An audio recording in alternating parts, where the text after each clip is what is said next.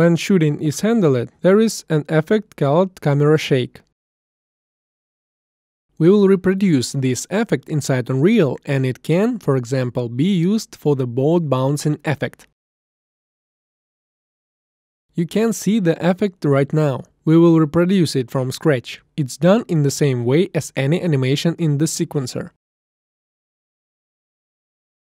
We will create a blueprint and add it to the camera. Now we delete the sequencer and blueprint. Go back to the content browser, duplicate the previously created sequencer. Go inside it.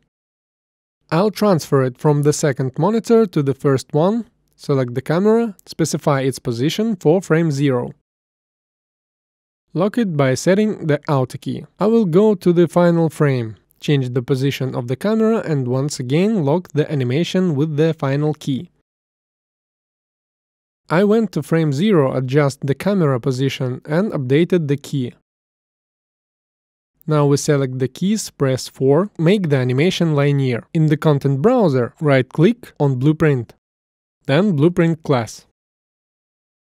In the window that appears in the search, we type Shake. Select Matinee Camera Shake and press Select. We name it for convenience, so that we do not forget when choosing what the blueprint is called. We go into it, to its settings. In the first parameter, set the duration to 600. This is as many frames as animation lasts. In lock, we set the parameters to 1 on the amplitude and frequency in the x-axis. And set prelude noise in the waveform. Open the track in the sequencer opposite to the camera.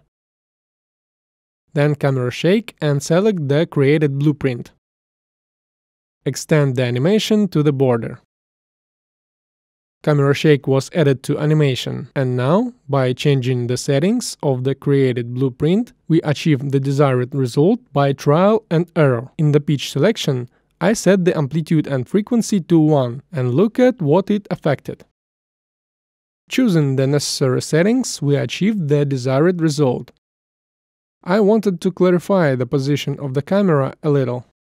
To do this, select the necessary key, change the position of the camera and click on Create an Auto Key, thoroughly updating the existing key. I continue to select the parameters in order to make the effect of movement and bouncing of the boat more realistic.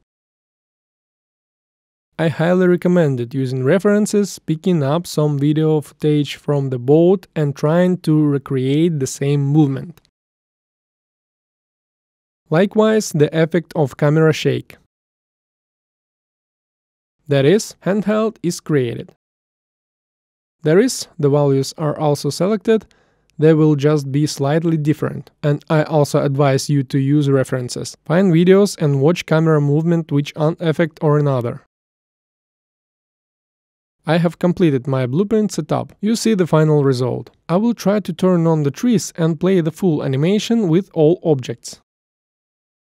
Of course, this is not happening in real time, but it gives a general view. This is the end of the lesson. See you in the next one.